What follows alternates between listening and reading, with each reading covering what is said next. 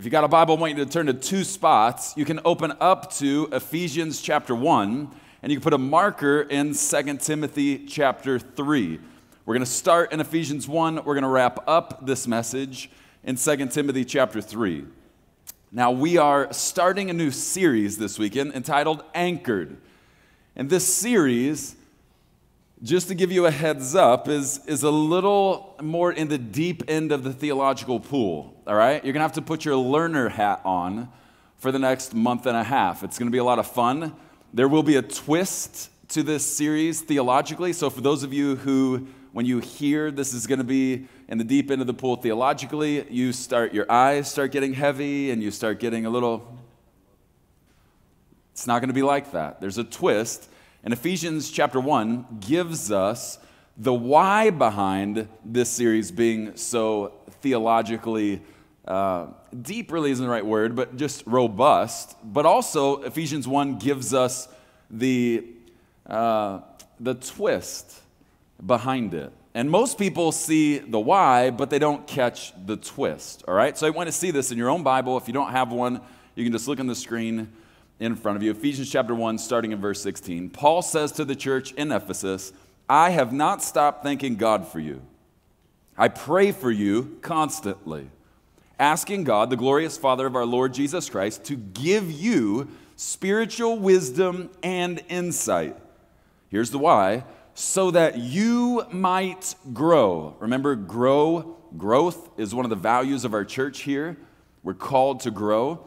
Paul says, I beg God to give you spiritual wisdom and insight so that you might grow. Grow in what? In your knowledge of God. Now take the verse off of the screen there for a moment, because that's where most people stop when they think about theology, that it's the knowledge of God. Here's what the word theology means: the study of God. Not the knowledge of God, the study of God. And let me make a statement, and if you're taking notes, in the notes we handed out to you, you can fill in the blank here. If you are a lover of God, you are called to be a studier of God. Preston, it's student of God. Yeah, but student doesn't rhyme with lover, so I made up a word, and studier. If you are a lover of God, you're called to be a studier of God. Let me explain. When I proposed to my wife, Holly, about 20 years ago now, I got down on one knee and first begged her. And second, I said to her, babe, I will spend the rest of my life learning everything there is to know about you. And by the time I die, I make a commitment to you. I will know more about you than any other human being on this planet called Earth. Because I'm obsessed with you. No one, not even your own mother and father, will know more about you by the time I die than me. I will know more. Why? Because that's what love does. Love is an obsessed learner. And a lover desires to learn everything they possibly can about the object of their love. Listen, that's what theology is meant to be. It's meant to be you saying, not, I want to intellectually know more about God. It's meant to be a statement where you say, I want to obsessively learn all there is to know about God, because I know the more I learn about God, the more in love I fall with Him. That's what theology is. And that's what this entire series is going to be about. It's holding up things many of us have been taught for years, but looking at it just a little bit of a different way to see if we can catch a glimpse of His face that we haven't ever seen before. That's when theology is at its best. And if we're going to do a series that is in the deeper end of the theological pool, we must, when we talk about anchoring our lives on the foundation as Christ followers, we must start with the Word of God. So today's message is entitled, Anchored in the Word of God. Anchored in the Word of God. Now, Psalm 119 is a poem of love for the Word of God. It happens to be the longest chapter in Scripture. And I don't think that's an accident. It's not a coincidence. The longest chapter in the Bible has the subject of the Word of God. Because the Word of God is the foundation for our lives as followers of Jesus Christ. And listen to what Psalm 119 says in verse 61.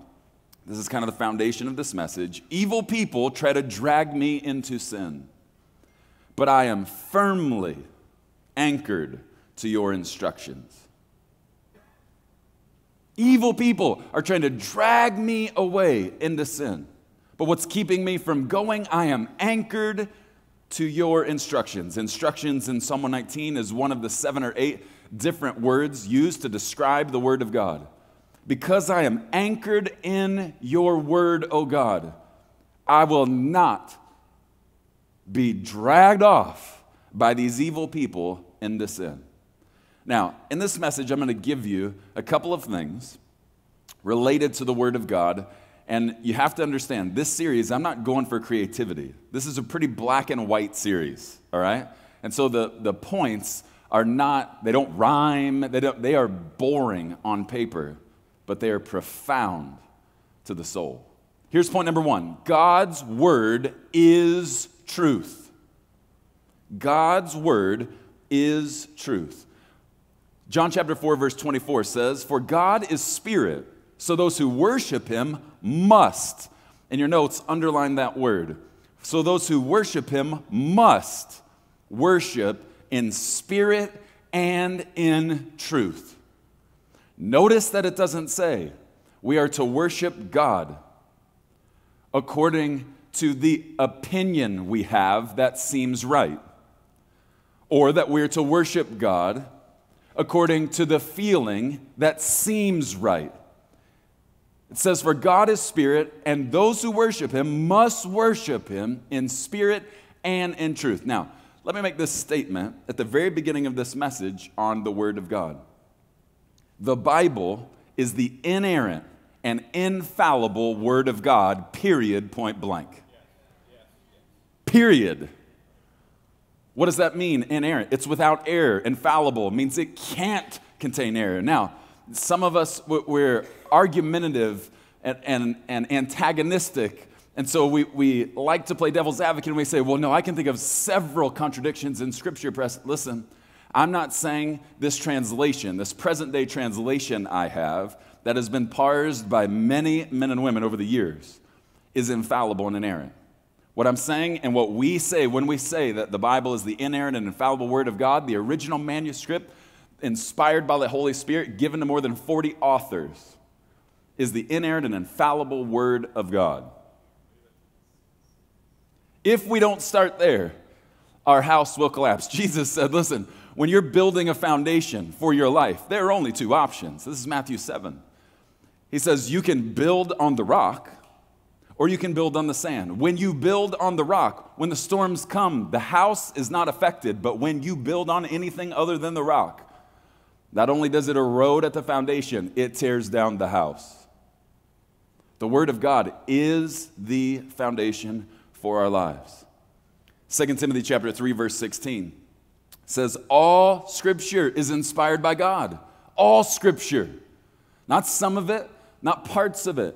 All Scripture is inspired by God. The Word of God is inerrant and infallible. And let me add a ... to that statement. The internet is not. I know it sounds kind of funny, but you'd be shocked how many times someone sends me an email or asks me a question that starts with, I was reading on the internet the other day. And without realizing it, they're elevating the internet and the partial information and even incorrect information to the same level of Scripture.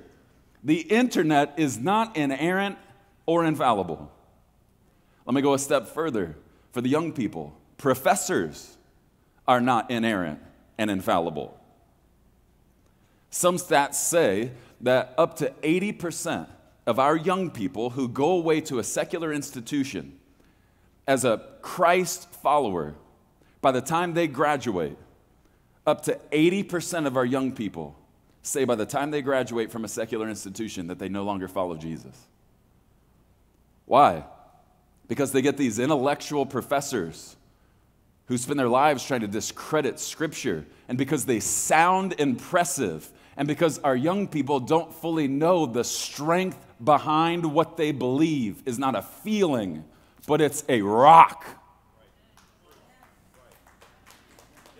It's not our young people's fault. It's our fault. It's my fault. I've got to do a better job. My competitive side's got to come out. I don't want some two-bit professor, and I love our professors, but any professor that wants to discredit the Word of God is not on my good side. And we need to do something about it. Just because they make a good argument doesn't make it true. I'll go you one step further while we're here. Pastors are not inerrant or infallible. I'm not talking about the other ones. I'm talking about this one. If you stay here for years, you'll learn something. I don't ever want to preach heresy. But I'll tell you this, as I've gotten older, I get a more comprehensive revelation of God's Word. Paul said in 1 Corinthians 13, "For we see through a glass dimly. For I know in part, and I see in part."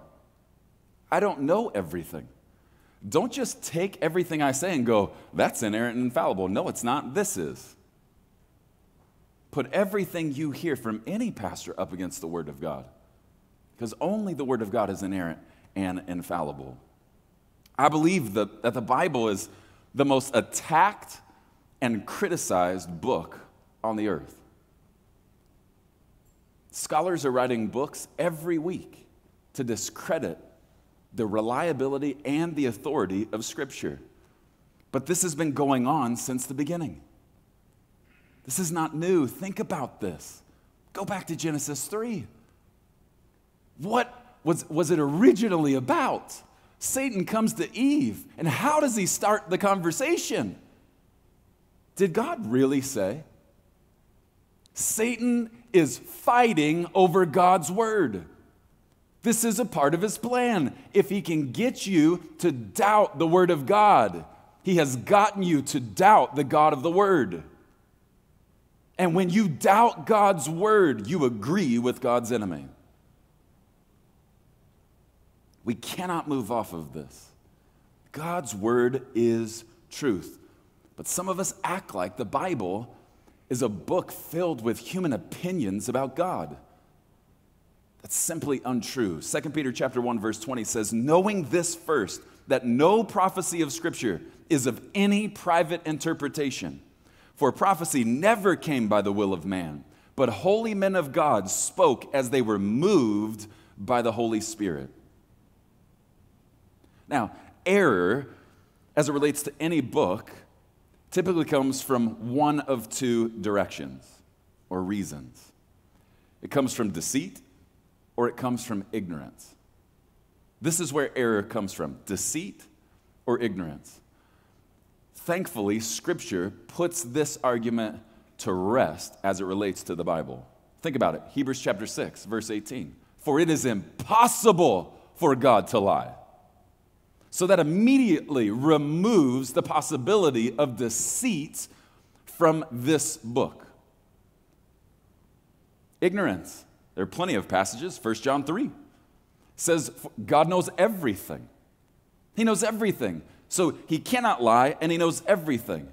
Listen, here's another way to say it. There is no error in God, and since this is God's word and there's no error in God, there is no error in the word of God. It's his word. And we can build our lives on it. Now, I hear a lot of people, when I was studying for this message, at first, I was really thinking I was going to go down the line in this first point, which is more than half of this message, of historical reliability. So I was going to lay out all of the history that helps us have confidence in the reliability of Scripture. But it became obvious as I was studying. I mean, we could talk about how there are over 5,000 manuscripts of the New Testament going back to 100 years after the life of Christ. And scholars have pored over these over 5,000 manuscripts of the New Testament. And scholars all over the world, not just biblical scholars, historical scholars, agree the Bible is the most historically consistent book of all time. We could go down that road. But I want to go down a little bit of a different road. I want to build up your confidence in the Word of God based on the authority. I hear people say all the time, I was watching on YouTube, and so said this about Scripture. And it's discrediting a little bit, or it's questioning things. I heard so say this about the Bible. Is that true? I heard so teach this. Is that accurate? Okay, I hear that all the time. If we're going to talk about what so says about Scripture, why don't we find the number one supreme authority in heaven and on earth and see what they say about it? So let me walk you up to who that is. Some of you might already have an idea of who that is. The Old Testament was the part of the Bible that was written before the life of Jesus, and it was wrapped up about 450 years before his birth. In the Old Testament, there are over 300 what is called predictive prophecies. So prophecies that predict something, and these over 300 prophecies all predict something about the coming Messiah. Now, let's separate in the midst of this argument from the spiritual side, and let's enter into the mathematical side of the discussion. Mathematicians say that the odds of one person fulfilling just eight of the over 300 predictive prophecies about the Messiah, that the odds mathematically are 1 in 100 quadrillion. Just 8.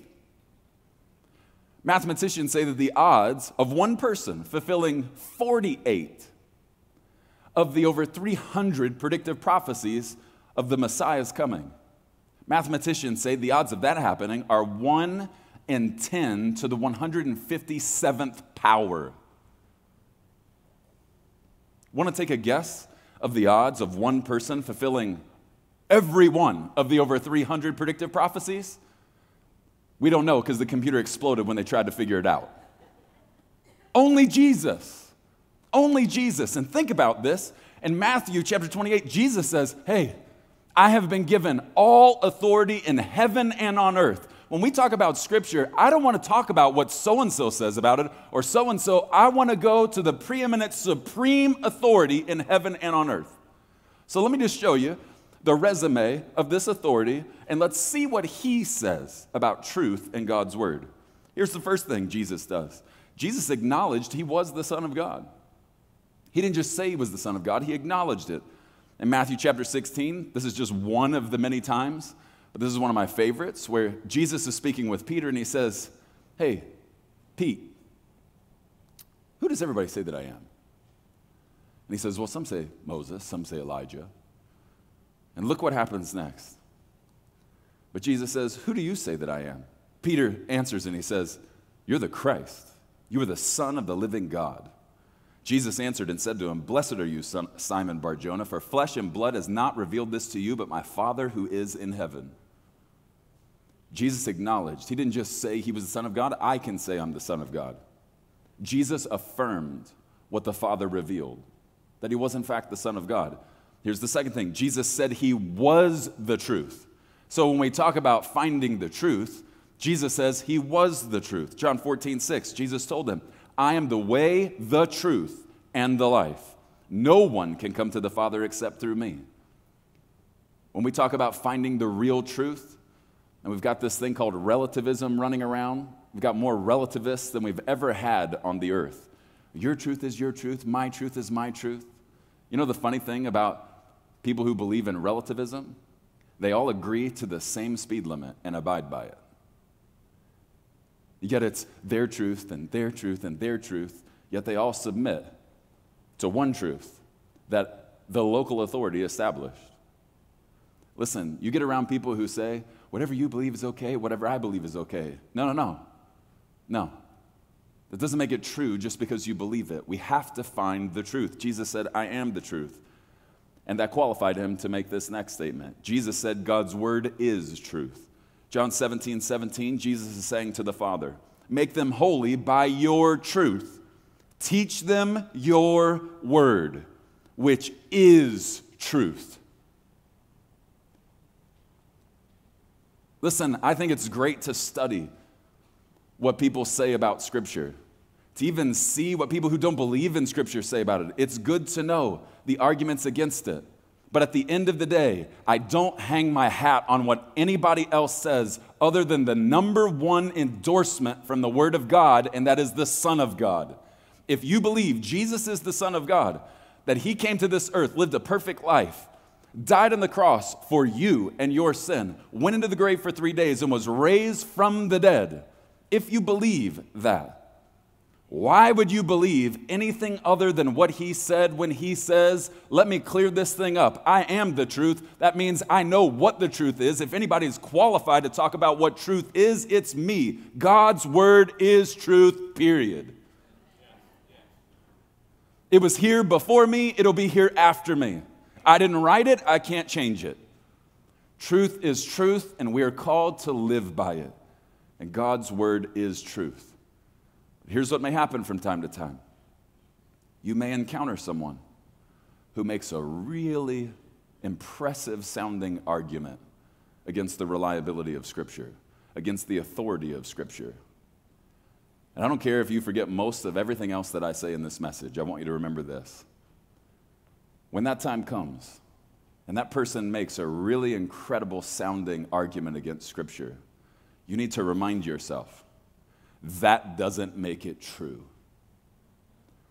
All that means is they know their argument more than you and I have meditated on the truth. And we just need to get into it more. Here's the second point as we talk about God's word. God's word is a love letter. God's word is a love letter.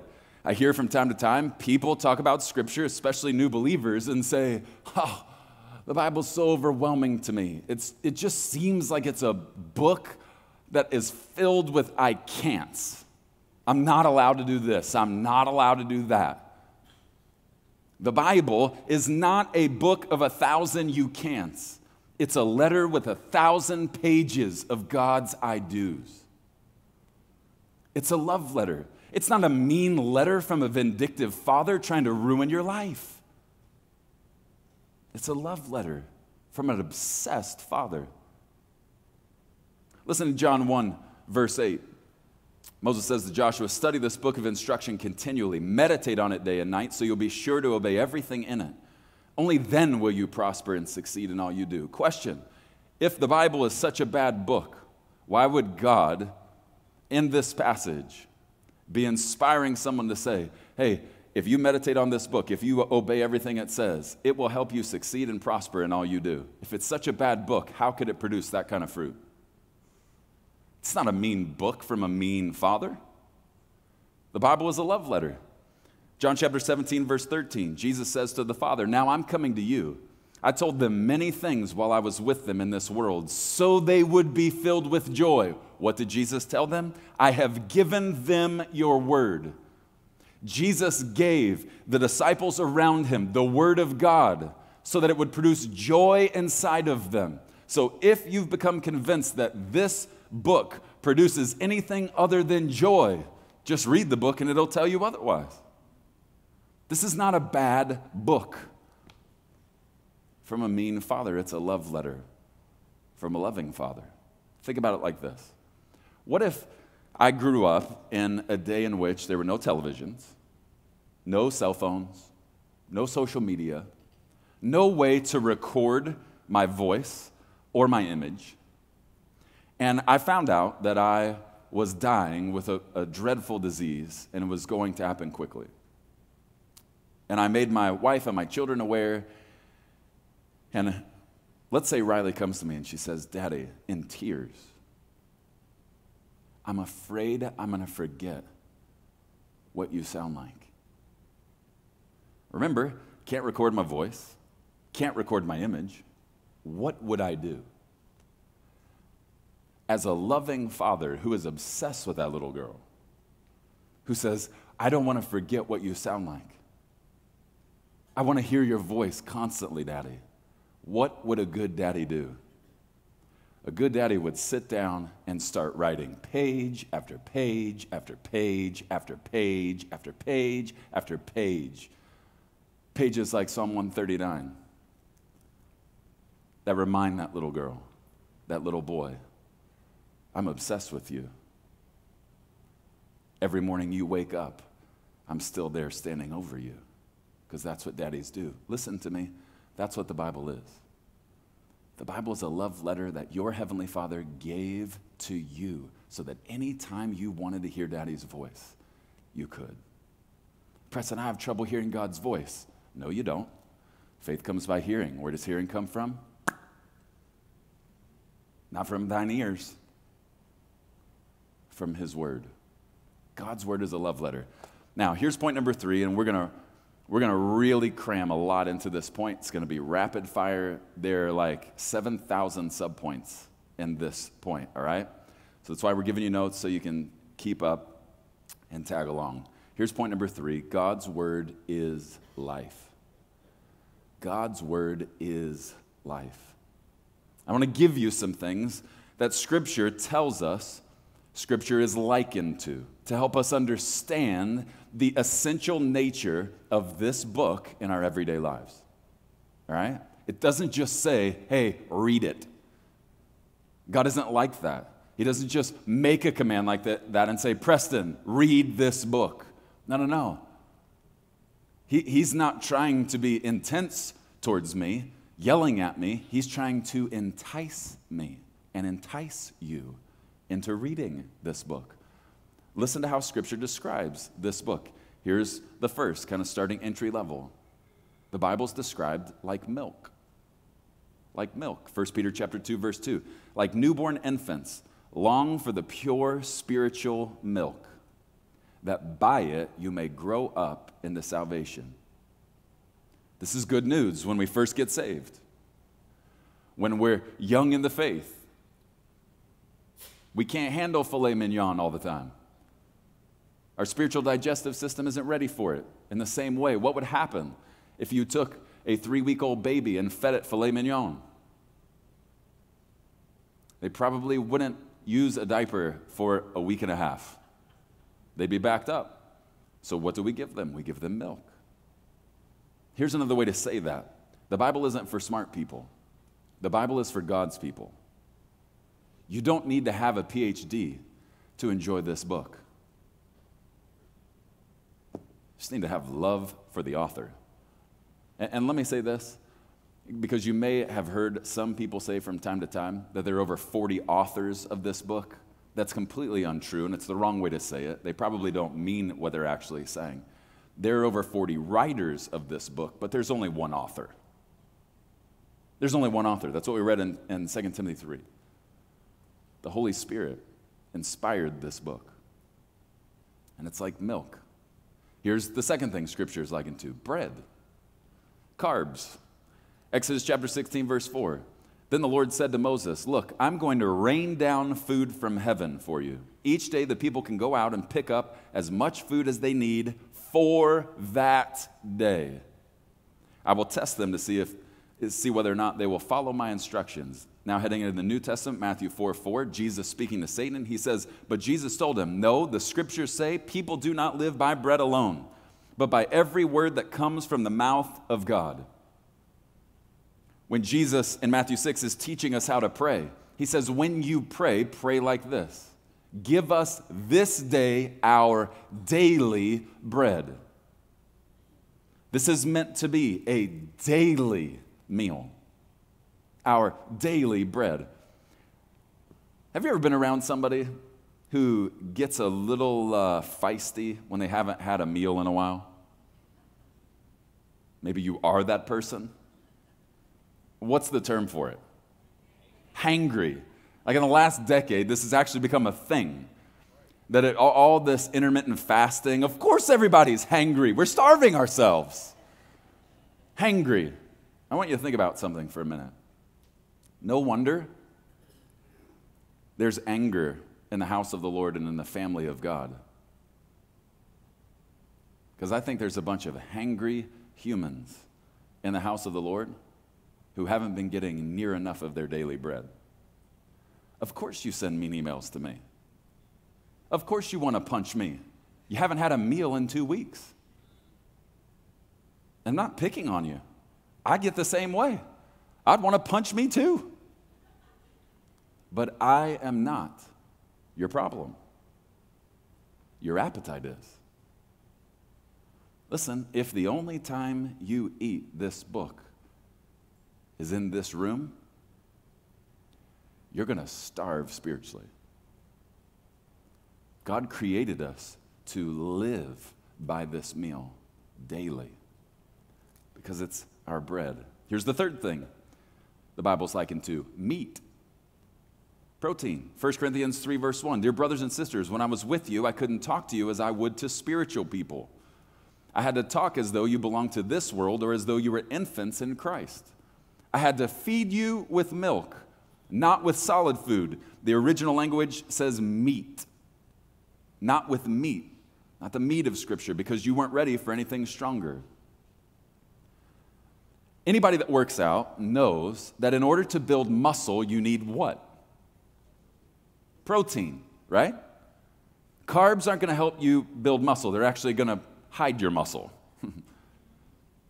Protein helps you build muscle. Okay, if you're taking notes, write this one down. Spiritual meat is essential for spiritual muscle. We can't just stay in the shallow end. We've got to dig deeper into the things of the Word, into the principles. That's what we're doing in this series. We're going to go over the attributes of God over the next 2 weeks. And we're going to get deeper into the things of God, the meat of the Word. I don't want to just lead a church that's known for communion crackers on the weekend. And that's great. I love when we can all understand it. But I love when we can go deeper too. Because love never settles for where it is. It always wants to go further. And listen, love doesn't climb higher. Love goes deeper. Scripture is our spiritual protein. It's meat. Here's the next thing. Scripture's likened to honey, sugar.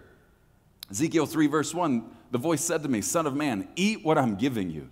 Eat this scroll. This is a really important passage for me personally. Then go and give its message to the people of Israel. So eat it first, then go give it. So I opened my mouth, and he fed me the scroll. Fill your stomach with this, the word of God, what God is saying. And when I ate it, it tasted as sweet as honey in my mouth. Psalm 119, 103 says, how sweet your words taste to me. They are sweeter than honey.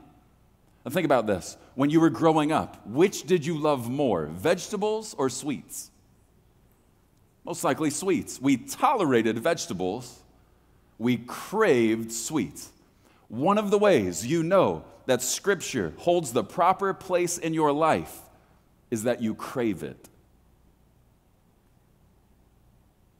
If you ask my wife what she'd rather have, a full meal at a nice restaurant or chocolate, she doesn't even have to pray about it. Chocolate. Listen, how do you see this book? Do you see it like your favorite candy bar? Do you see it like your favorite pie at Christmas? When you just start thinking about it, you start salivating. Listen, pastors are not the only ones called to salivate over this book. Every one of God's children are supposed to crave this book. Now we'll get out of the food category and we'll move to some utensils. Light. Scripture is likened to light. Psalm 119, 105. Your word is a lamp to guide my feet and a light for my path. What do you do in a dark place when you don't know where you're going? You flip the lights on. Preston, I don't know what I'm supposed to do in this season of my life. I don't know which direction I'm supposed to go. Flip the lights on. Just don't start in Leviticus. Get like Psalms, Proverbs, all right? Ecclesiastes. Flip the lights on. In a dark place, when you don't know where you're going, the Bible says, got you covered. Flip the lights on. Here's the next thing. Scripture's likened to a mirror. The Bible's likened to a mirror. James chapter 1, verse 23, for if you listen to the word and don't obey, it's like glancing at your face in a mirror. You see yourself, walk away, and forget what you look like. But if you look carefully into the perfect law that sets you free, and if you do what it says, and don't forget what you heard, then God will bless you for it. Why do you think we're handing out notebooks and notes? And if you don't forget what you heard, we always forget what we hear. Do what it says, don't forget what I heard, then God will bless me for it. The mirror doesn't just reflect where you are, it reflects who you are. There's so many times where you may have walked out of your house on a Sunday morning, heading for church, and you have this thought, I look good today. You didn't even look in the mirror. You have your favorite outfit on. You're just feeling on top of your game. You got a good night's rest. I look good today.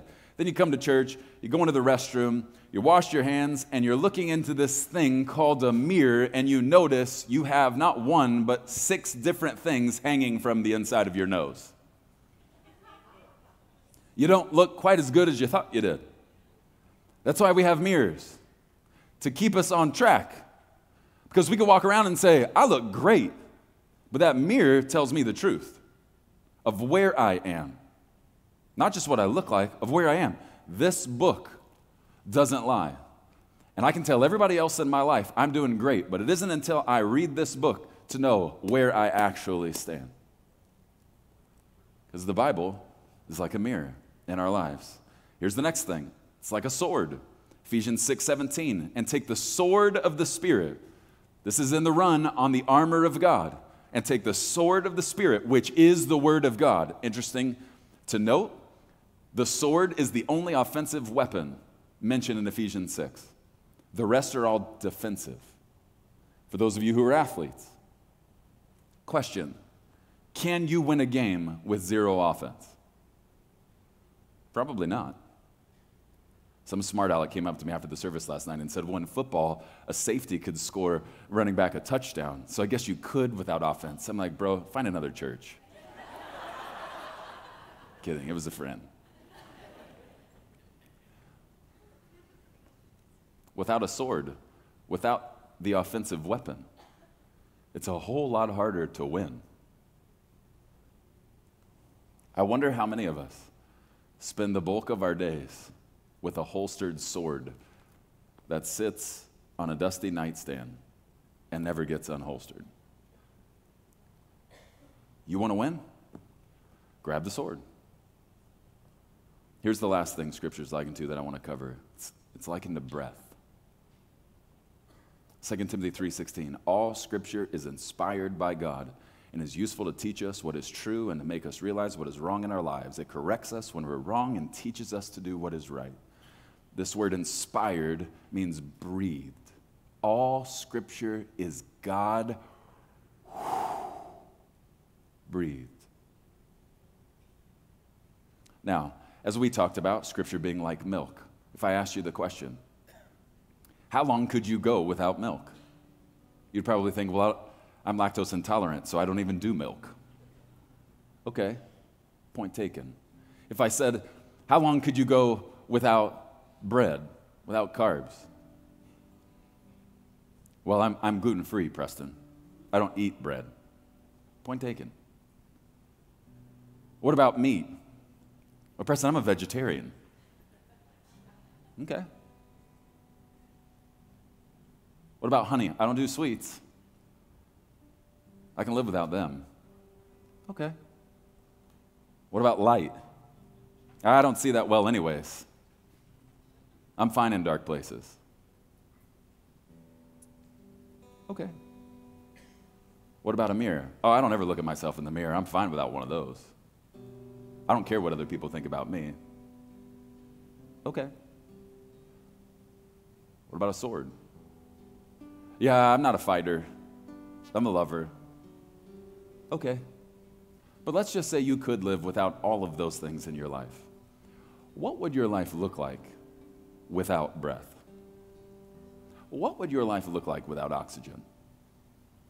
Shall we try? Shall we test one another and see how long we can go without oxygen in our lungs? I'm begging you with everything inside of me. This book is not a book for ministers who stand on stages. This book is a book for children who chase after the Father. You don't need to have a degree to get nuggets out of this book. You have to have an obsession for the author. I can't live without this. It started when I was 13, when my dad challenged me. I'll give you $250 if you read this book cover to cover. The smartest thing my father ever did. I would get up for 6 a.m. before I had to get on the bus. And after days and days, I started to get obsessed.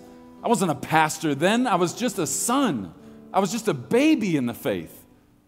But something started to happen inside of me, and I realized at 13, I cannot survive without this book. I want this church to be built on this book, not on my opinions, not on my stories. It's this book that saves lives. It's this book that will save yours and mine.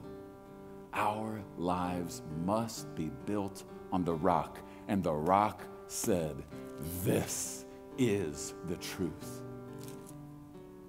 You can take it to the bank.